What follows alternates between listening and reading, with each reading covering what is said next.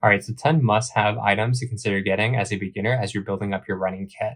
Getting into a running routine can be a daunting task, and knowing where to start of what items you should get now and what items you could eventually invest in later can make all the difference in whether or not you want to stick with this sport or not.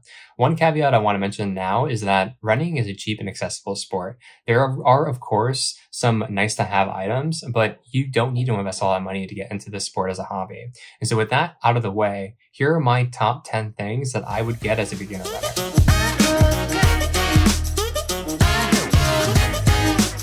All right, number one, a good pair of running shoes. Having a good pair of running shoes can make all the difference in your running journey to ensure that you minimize any sort of injury that may occur.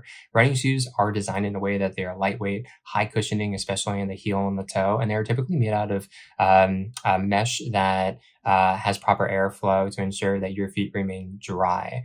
Now, pro tip, when you look at having a pair of running shoes and you find one that you really love, I would absolutely recommend considering getting 2 pairs and swapping them every other run. Remember, running is a sport that's very high impact and you want to be really kind in your joints and your knees, but running shoes could also be expensive. So making sure that you have a pair of running shoes you really love, and if you get 2 pair, you can rotate them every other run. And what that'll do, that'll help your shoes dry throughout the day, as well as ensure that the cushioning is able to rest and essentially inflate back up. Now, typically running shoes need to be retired somewhere between 300 and 500 miles.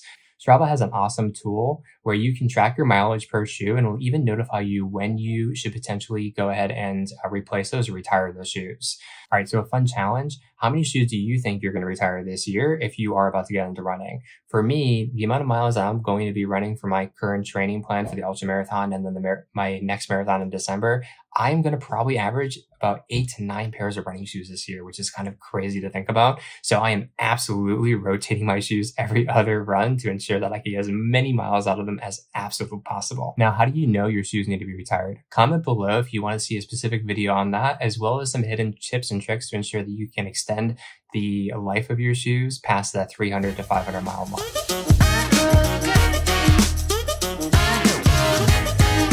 All right, number 2, comfortable and moisture whipped clothing. You want to ensure you're wearing clothing that's not going to absorb all your sweat and it's going to stay dry throughout your run. And so you don't need to spend a ton of money on clothing right away. You don't have to spend any more than $10 or $15 on a t-shirt. Same thing with shorts, and socks can be rather cheap as well. But once you know and you are convinced that you want to get into this sport long term, and I don't think that's going to take too long, consider getting clothing that you really love, some brands you might really love, because what that'll do is, for me at least, I just started doing this and I really want to put those clothes on. So it makes me want to run more. And so I was excited to put on anything that I get from Nike or Viore. I have some Adidas as well. And so for a long time, I would put on just old raggedy clothes and I didn't really feel good wearing them. And so now that I have clothes that I actually really love and I love putting on, it makes me want to go out for a run even more.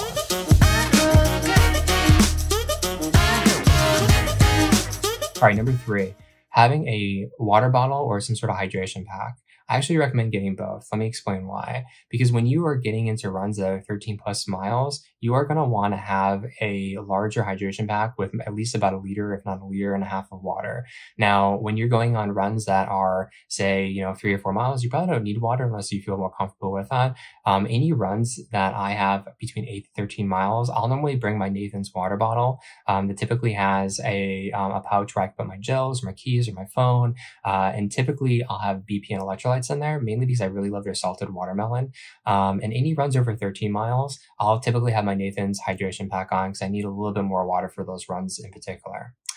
Pro tip, water is extremely important, whether you're an athlete or not. However, another major necessity is salt, aka electrolytes. You're going to sweat a ton. And when you do sweat, you typically will average about 1,700 milligrams of salt per hour. And that's obviously based on the person and the exertion of that specific exercise. Salt will support relaxing your muscles and can lead less to cramps when you're running.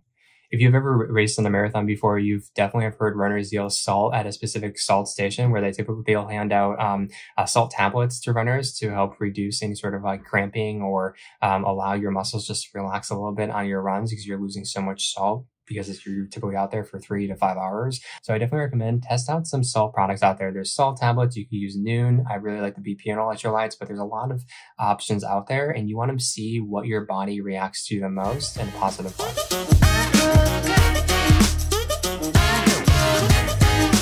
All right, number 4, a running watch or a wearable tracker. Now, this is more of a splurge and it's not a necessity to have right away. But what I love about them is that they will track your pace, your heart rate, your distance, and nowadays a lot more. I'm actually going a little too extreme. I have Whoop on one and I have Garmin on the other. I just entered the Garmin ecosystem and actually I'm going to create a video comparing the two and ultimately which one I'm going to go with for longer term. So stay tuned for that video in particular. If you're just getting started, Strava is just a great platform to use on every single run that you take because that will track your mileage and you don't necessarily need a wearable. Now, most wearables will collaborate or pair with Strava really easily. So once you decide to get one, you can keep your Strava profile and it'll sync really easily. What I love about my Garmin in particular right now is that I take my phone, I have it on my arm, and I don't have to touch my phone at all. I can just hit one button and it starts my run. Once I'm done, I hit the button again and it actually goes straight to the Strava platform and it will go ahead and record all of my metrics on that platform. And what I love about the wearables is that typically their database will hold all of your past data so you can see how you're trending and how your performance is either increasing, hopefully, or plateauing. So it'll really help you track how you can better prepare as a runner and better recover yourself if you are maybe not necessarily recovering in the way you should. Recently, I have been really focused on my heart rate and ensuring that I'm using my oxygen efficiently. So having a wearable really makes that much easier.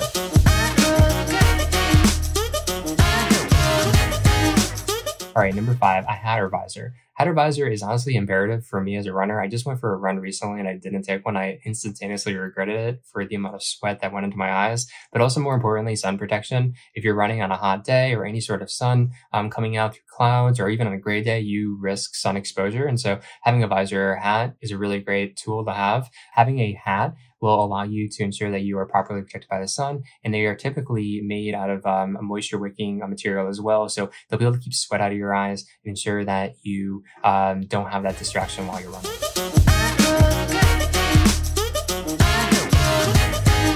All right, number 6, fuel. There's so many things on the market, whether it's gels or tablets or chews. And if you're just getting into running, you might think, I don't really need this right now. But one thing I regret the most is not actually testing these products sooner than later. I didn't actually start testing until I knew that I was going to be training for a marathon. And even at that point, I never actually tested them until I was on longer runs, like 10 or 13 or 14 miles. And when you're out there and you really need to replenish your body and then you put something in your body that doesn't agree with your system, because not every single piece of fuel out in the market will interact with your system the same way it might interact with your buddy or with somebody else you might know. And so you want to be able to test these, and I highly recommend testing them on shorter runs and seeing how your body reacts to them. You don't want to do it in a long run, trust me. A lot of gels vary greatly, both in texture and flavor. Some are very apple sassy, while some are rather gooey. And so test them, see what you like, what you don't like. And also remember too, some of them come with caffeine and a lot of them have carbohydrates or electrolytes. Remember that carbohydrates and electrolytes are really great added supplements to these gels because carbohydrates will give you the energy that you need and electrolytes will allow your muscles to relax, and that extra salt is definitely necessary as you are sweating a ton in the sport.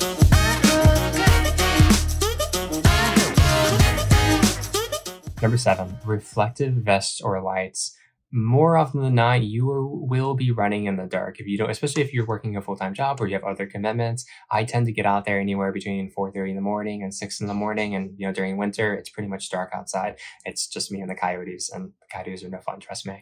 I do run on well-lit trails and roads, but the reality of it is that even well-lit environments, not all runners or cyclists or drivers will be able to see you. So having proper lights, whether you clip them onto your shirt or your hat or your pouch, you want to make sure that you are well lit and easily seeable. So other safety recommendations would be some handheld mace. And there's also a product called the Birdie. Handheld mace, they make them for runners, easily fits in your pocket. And a product called Birdie, essentially you pull this device and it's a loud alarm and has some flashing lights. So it draws attention to you. This is like a very great tool that hopefully you never have to use, but it's peace of mind to have it on you. So definitely recommend checking those out. I'll link those below so you can take a look.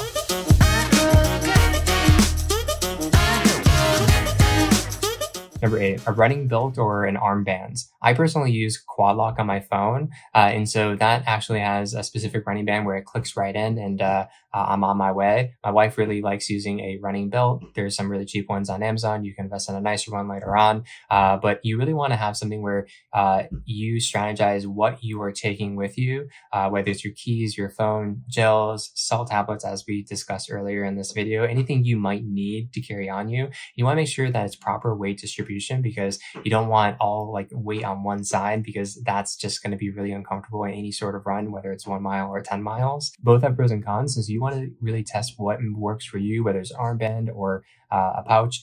Just make sure that anything you do pick, you can get your items easily. So what I mean by that is that you might want to grab your phone quickly to change your music or potentially call somebody or take a cool picture. And so you want to make sure that you can grab those items very easily, because if you can't, it just gets really annoying, especially when you're tired and sweaty. So really consider the ease of use.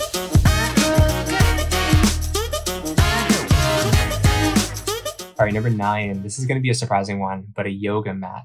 This is something I wouldn't have even recommended like 2 years ago, but I suffer with a lot of lower back pain, and pretty much the reason is that I don't stretch enough. And so this is like one thing that I'm very focused on, and I tend to stretch and do longer poses, whether it's pigeon or warrior, for anywhere up to 3 to 5 minutes per pose. And when you're doing that, you want cushioning on your knees and on your hips and your forearms. And so having something that you can lay on and use on a daily basis is just honestly really important. I went for a more higher cushioning mat, but you can get a really basic yoga mat if you like.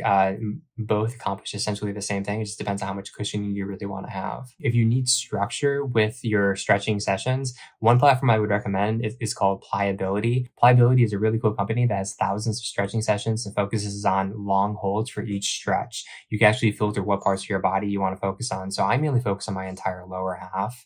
I will go ahead and filter it based on what will help my hamstrings, my calves, my lower back. And that's how I typically program it. And you could do anywhere from a 10-minute session all up to about a 45-minute session, which I think they call it a warrior session. They are not for the weak of mind. Holding a stretch for 5 to 6 minutes is kind of insane, but it allows you to discipline your mind and just really embrace it. So really cool platform to check out if you're interested.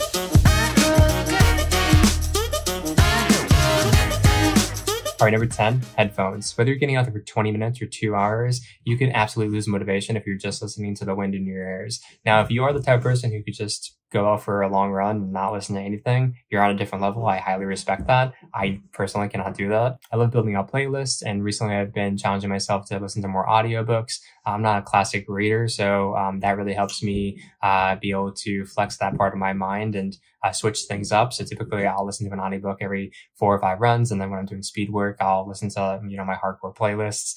Now, you could go for some classic AirPods. A lot of runners really enjoy those. I do recommend, if you could afford it, go wireless for whatever headphones you decide on, just because it'll be ease of use and you're not going to be attached to any wires. My number 1 recommendation for headphones is Aftershokz. I really love their Open Run edition, and I've been rocking them for about 3 years now with no issues with battery life or anything like that. Now, 2 reasons why I decided on this brand specifically are that they are open ear bone conduction headphones. This allows you to be totally aware of your surroundings while listening to your favorite jams. This has saved me countless times being able to hear a group of cyclists approaching from behind, cars, and other runners. This feature makes these headphones some of the safest on the market, and even with the additional noise around you, the sound quality is honestly amazing, and I haven't been disappointed.